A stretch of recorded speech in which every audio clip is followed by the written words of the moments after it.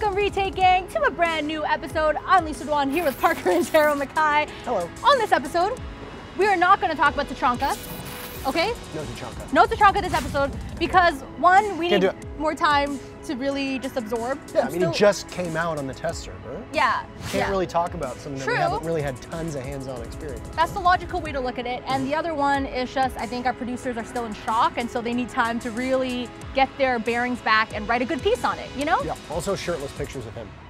Yeah, we're still looking for shirtless pictures. I have plenty. Of Tachanka. We're not looking, I have a lot. I can give them of to Tachanka? you whenever you He just has a secret folder on his, you know I actually have a framed portrait of a shirtless Tachanka. You are so lucky. Can I have a copy? That's actually a true story. Is that really a true story? Yeah, because we filmed a video for Pro League way back in the day and they used them as props and I kept it, so that was fun. Interesting kink, but very understandable. So no Tachanka this episode, but what will be on this episode, Parker? Well, Oxygen Esports was the first team out of North America to qualify for the mini major, so we're gonna ring up SLASHUG and talk to him. Figure it's probably a good time for Spencer Oliver to step onto our show. Sure. We're gonna be looking at Prano and Team Secret in Europe and how they're doing, as they've been pretty good. And then the hottest plays of the week as always. That's right. Speaking of hot plays, you know who's been really hot this past week? Me. All right, sure, I'll give you that one, fine. But I was talking about Chaos. You know Chaos, the European team? Yes. That finally got a win. I heard it's a ladder. All right, you know what? Let's just hear about Chaos in this archives. Okay. The drought is finally over for Chaos fans. After 12 play days, Chaos finally got their first win of the EU League. Their back-to-back victories against Rogue and Virtus Pro net them 2 more than the whopping 0 Ws they collected in Stage 1.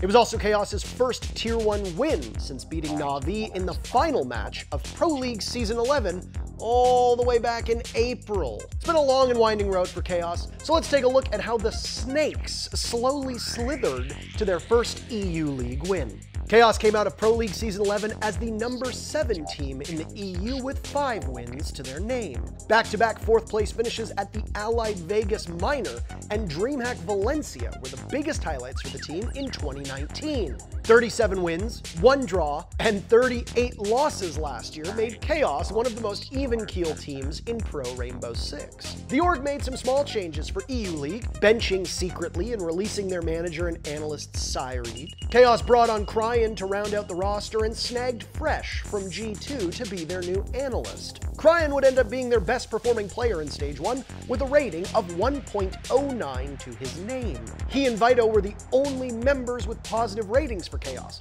with Renewals and Red Groove struggling in the first stage. 6 has been a constant number looming over the heads of Chaos, pulling off 6-6 scorelines 6 times across Stage 1 and 2. Is this some form of satanic signaling from Chaos Esports Club? Unlikely, but we'll keep an eye on it. In all seriousness, the draws were often a good sign that Chaos had some kick left in them, going the full 12 rounds against stronger teams like Rogue and Na'Vi. After finishing dead last, Chaos dropped Red Groove and Shate for Secretly and their former stand-in of Next One. Dropping a fan favorite like Shate is sure to make waves, so Reddit's finest were quick to declare Chaos dead in the water for Stage 2. After getting smacked around by BDS, drawing against Na'Vi, and then losing to Secret, Chaos faced off against a struggling Rogue. The Snakes sunk their teeth in, with Cryan, Renewals, and Vito popping off to hit 7-round wins for the very first time. Chaos took that success and flipped it towards a dominant win against Virtus Pro on the next playday. It wasn't all doom and gloom for Chaos up until now, however. The team looked powerful throughout the Nordic Championship. The Snakes were kings in the North, going 12-2 in the season before finally capturing the Nordic Championship this September. With 2 wins under their belt now, Chaos has widened the gap between them and last place, for the time being. We'll have to see if Chaos can sneak out of relegation or if the Snakes will be chased out of the EU League this November.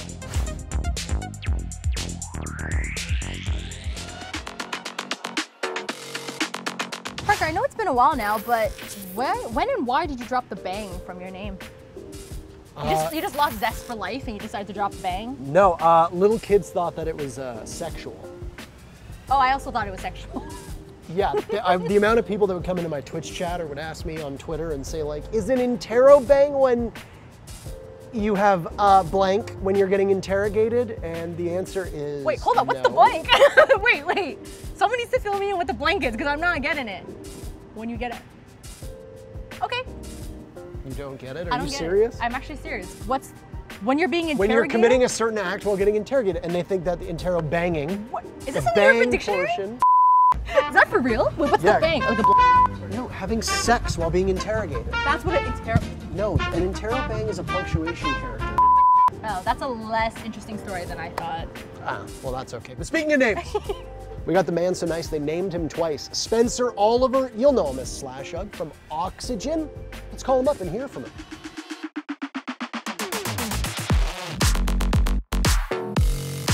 Welcome, Slash, to the show. Thank you so much for taking time and joining us today. How are you? Doing good. About yourself? Very good, very good. I'm excited to talk to you because this is our first time chatting and this is the first time you're on Retake, so we got lots to talk about. I want to know, how has life been in Vegas? Because you guys have moved out, spent a couple months now together. How has it been? I mean, it's been pretty good. I've lived here for the past 2 years, so I'm pretty like used to the life already and like the gaming house life, I guess. Like this is like my third gaming house I've lived in. Now I'm always curious about your team. Oxygen seems like a bunch of rowdy boys, and I want to confirm or deny, what's it like living with these guys? I mean, they're definitely more rowdy than anyone else I've lived with. You know, they have fun. I don't know how to describe it. Like it's never like, it's not like any other team house I lived with, but everyone's really close. Like probably the closest team I've been on in terms of like how good everyone is as friends. The house is crazy. Like there's usually always something going on or someone yelling or something fun happening. So, you know, luckily I get to like avoid most of it out here in my own little room, but I mean, yeah, it's fun. Like, I don't know, it's the dream. Everyone wants to do it, and you know, it's as good as I thought it would be. From stage one, you guys did well, qualified for the majors first, but unfortunately obviously you guys didn't win the major. And then now coming into stage two, I'm curious whether there were, talks within the team. Did you guys change anything coming into this stage to make sure that doesn't happen again? Yeah, so stage one, we started really hot.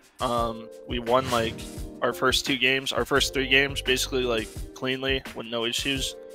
And then I feel like we started trying to overcomplicate what we were doing, switching roles for no reason, just because like we thought it might give us like a 1% edge or something, but it ended up just making us worse.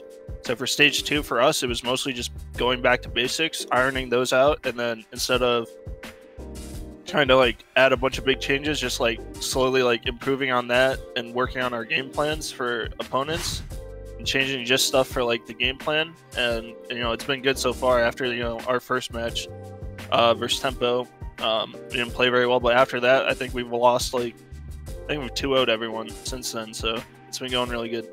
Just on that note, it's interesting to talk about kind of like strategizing philosophy, right? Whether it's better to be good at one thing and do that really well, or diversify and come up with a lot of different strategies. Obviously, you guys are trying to find that balance, but what is your personal belief on it? What's better? I think that with our team and our players, we're able to learn new strats so quickly without even like really having to practice them.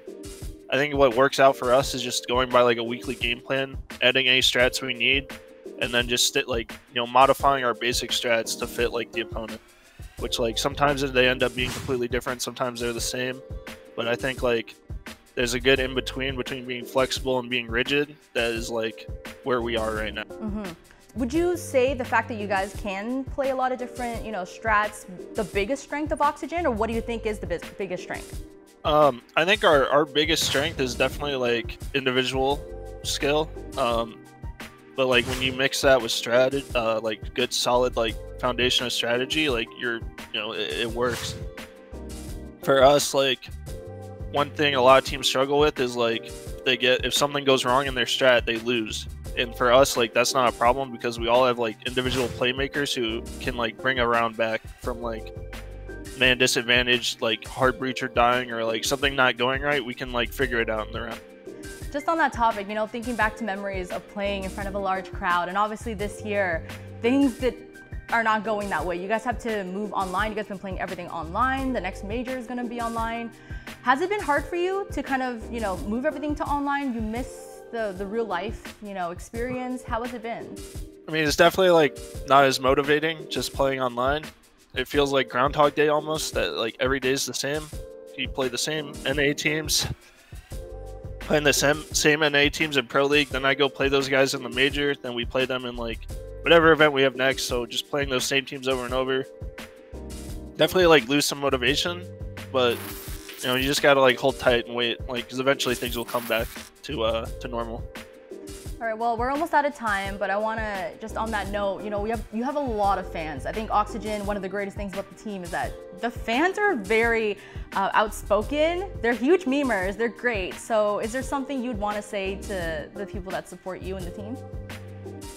Yeah, like thanks to everyone who supports us, especially through like this like online period where we can't really do much in terms of like going to events or anything. We always appreciate like anyone who's willing to like take their time to watch our matches and support us. So yeah, shout out to them, and thank you. Thank you so much, Slash. I wish you the best of luck at the major, and we'll talk to you next time. Let's start off in Brazil, where Astro's there exactly when his team needs him most. Up against NIP on Coastline, Astro hits one sick flick to keep the clutch going and take the round for a FaZe. Full entrance, so we're looking at a potential plant spot, but Muzi and Pino, they come in with big kills onto Live and Ion, and that is NIP rocketing themselves towards leveling things up for the half, but Yuna, he aggresses on into sight and takes himself a kill onto Kamikaze and starts getting that diffuser down. I'm not sure that NIP are aware. However, Julio notices in the absolute nick of time and he puts the man down. 1 versus 2 now. It is all up to Astro once again. Second round in a row that he finds himself in this man disadvantage clutch situation. But certainly better than it was last time. He's on full HP. He sees one man in front of him. He looks to move in and make the challenge. They hit the deck and go prone. Astro finds the first onto Psycho and the second onto Muzi. Shuts him down, and what a great double from Astro to clutch out the round. Doesn't even think about the diffuser. Just goes straight in for the kills. No, that flick shot of the guy towards Cool Vibes is mental. That's absolutely ridiculous. Soldier from Talent might only be 18 years old, but he's shown he's got lots of talent for his age. While covering the plant on Theme Park, Soldier sets himself up and knocks down 4 members of Norengo with ease. Now, with 30 seconds left, they've left themselves in a good position, but they're just going to run through here and frag out, and I bet you they get the plant off here as well. Well, Soldier's got his way into sight and now covering out the plant behind. All he's got to do is sit and watch the doorway, and hopefully someone can test this back angle. Otherwise, this could be rough for them. There we go. Soldier's holding the right one with a 2K coming through into this round, and Talon have got the diffuser down. Norengo in a 3 versus 3, pushing in from control here. No C4s on side to make use of as the Valkyries roll on the shield, so it's all going to come down to being able to land some crucial shots. Do they look low or do they look high? Soldier rotating back out, watches one for himself, gets the 3K. Can he make it a 4? Yes, he can. That's a lot for the young 18-year-old. Won't be the ace coming out, but as a new player that had such a rough 2 or 3 first play days, this is the kind of play you want to see coming out of Soldier. Moving on, Soldier's not the only one fragging out on Talon this week. Only a few rounds after Soldier's 4K, Labyrinth one-ups him with the monstrous ace. Once more, Solboy gets the opening kill onto BD. That's Norengo starting things off in positive form. Let's not forget, whoever takes this one can force us through to overtime potentially, because if it ends 6-6 here in APAC, of course, we do have overtime still to play. But there's the smokes coming in for the big executor. Shingo walks in with a slither of HP. Ramu is still alive, albeit down. That plant is coming out, but gets shot out by the Evil Eye and a double Pokeball. Never before has that been seen in the realm of Pokemon. Either way, Labyrinth 3K, a 4K comes in. Everything from a single angle, and my god, Norengo. This is the problem when you funnel through a single angle like this. Soulboy has managed to make his way in, but with himself being caught out by the Melusi, with the Evil Eye staring him down from 2 different directions, he is in for a world of hurt. That is going to be a flawless round and an ace coming out for Labyrinth.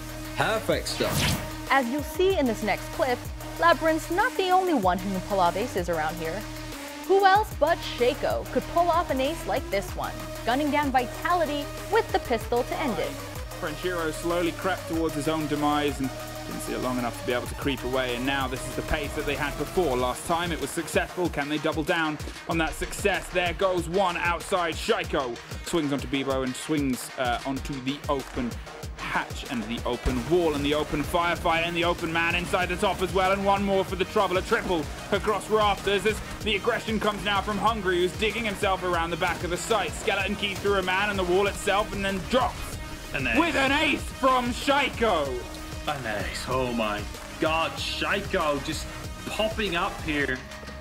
First getting the 1 kill onto the balcony, then 2 onto rafters. and then just chasing the last few down with the pistol as well. And who else but the boss goat could casually pull off clutches like this? Only seconds left on the clock. So Bosco barrels in and claps TSM with the M249. Will go off. Foltz blinded and punished by Achieved. He's playing over by Freezer and doing double duty. Down goes Canadian, twisting and turning with the Fuser in hand. Rampy trying to keep it close, but he's punished by Bolo. Outswings the Capitao.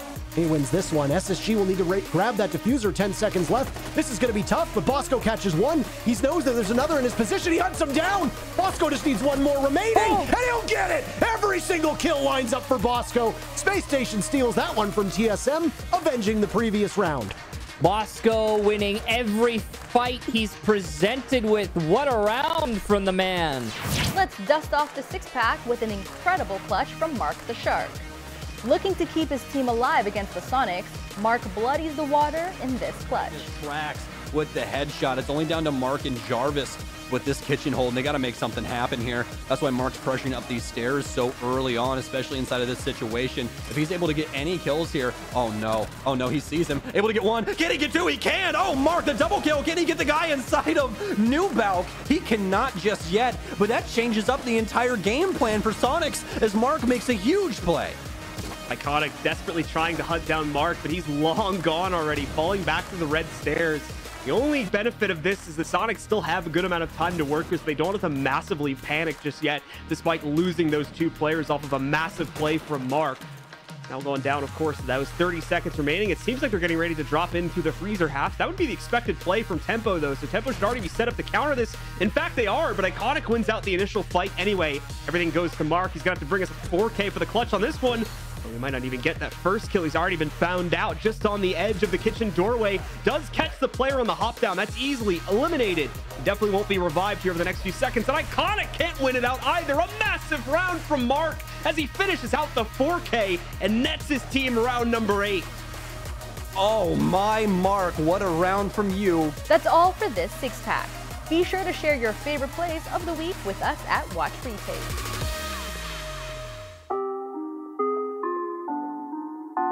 The secret is out for Team Secret. Once one of the worst performing teams in EU, they've turned things around, and fast. After finishing second to last in Stage 1, Secret have reinvented themselves into the number 2 team in Europe. Let's dive into the numbers of Secret's EU League struggles and successes, starting with how they got here in the first place. We're going to flash back to Challenger League Season 11, when Team Secret actually had a completely different roster at the time. The core of Team Secret's current roster played as Orglis back then, and featured Prano, Draven, Hyph, KS, and Expo. Orglis would make the EU League by only a single point, while the OG Team Secret would finish 5th that season. It was Prano's second Challenger League season, and he was already putting Europe on notice. The young gunner was the 5th highest rated player in EU Challenger League, tied for first on entry frags and tied for second on cost. With the EU League spot secured, Team Secret dropped their mixed squad and gave the Germans a new home. The team walked in alongside Tempra as the newest additions to the Tier 1 scene, with a hard road ahead of them. While they'd hold their own in the opening playdays against Na'Vi and Vitality, they got tossed around by many of the top teams throughout the stage. Their only wins would come against Team Empire and Chaos, good enough for 9th place. Despite the hard times, Prano's performance was spectacular. He was the number 3 rated player and led the league in KD and opening kills. He and Draven topped the scoreboard for Secret, while KS and Expo struggled and were ultimately dropped at the end of Stage 1. Secret restocked with Shate and made British hotshot Packbull their new in-game leader for Stage 2. Since then, the team has been electric to watch, taking down the likes of G2 and Rogue to open things up. Naturally, Prano is top of the team. He's 3rd in Europe for rating, KD, and entries, with no signs of slowing down. However, his teammates haven't been quiet by any stretch. The one and only Ratbull has a total of 5 sneaky clutches to his name, the most in Europe. And while Draven has slowed down a tiny bit, Hyph has picked up the pace. He's 2nd on the team for kills with a 1.03 rating. Even in their losses to BDS and Na'Vi, the team kept things close thanks to some pretty hard carries. If Secret wants to keep this newfound momentum going, they'll need to find consistency as a team. Secret has shown a lot of potential in this stage, although their stat line doesn't always reflect their successes. As Stage 2 begins to wind down and the major season ramps up, we'll have to keep an eye on Europe's newest contenders. Alright, let's do some Six posting. This is where we share and discuss the things the community has been sharing online. There's lots of good stuff. You're grooving, you're feeling it. There's good stuff to share. There is a lot of good stuff to share. Lots of great things. I'll start off with some excellent craftsmanship from Twitter user The Milk.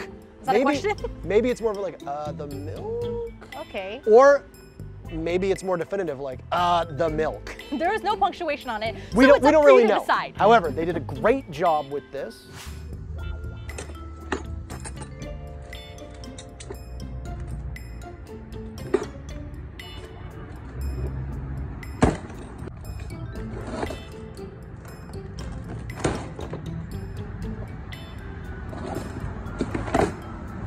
Tu vas l'amener au centre de tir, ça?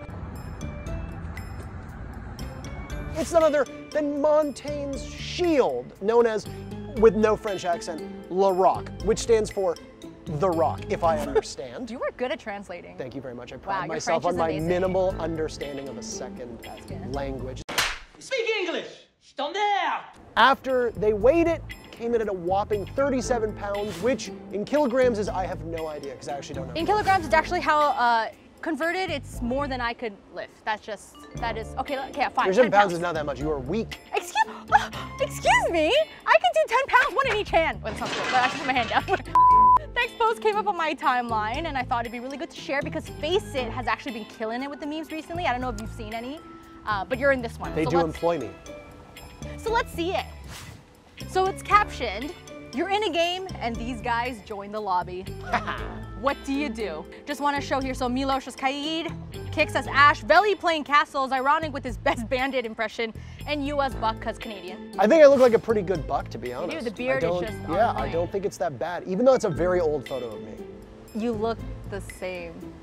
I'd like to have think that I'm no, hotter. You look great. Okay, why? This is the second time. Hotter. No, I want to point out, can we zoom in on Veli's face? Did you notice? Dude, it's hilarious. It's when, I think he's doing like a karate pose or something like that. I just thought Veli's was like smoldery, and it made me... Stop saying smoldery. Why? You said hot twice. I can't say smolder. Because I am. I mean, Veli's hot as well. You can say Veli's hot. You're hot, Veli. All right, that's it for this episode. Be sure to follow us on all of our socials at Watch Retake and follow our YouTube channel where we post all of our segments online so you can watch it again and again. See you guys next week.